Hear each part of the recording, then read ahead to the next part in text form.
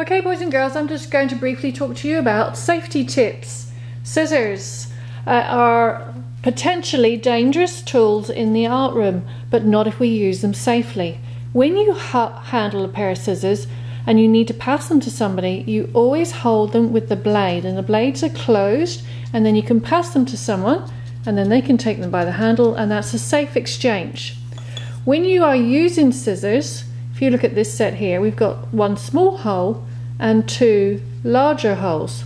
The small hole is for your thumb, and then with these two fingers here, they go in like that.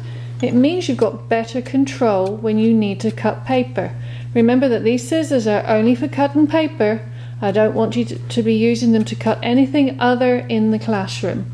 When you are finished, when you put them back into the caddy, which is on your desk, always put them blades down inside the holder so that they are safe, so that if anybody was reaching over, they wouldn't catch themselves on the blade and hurt themselves.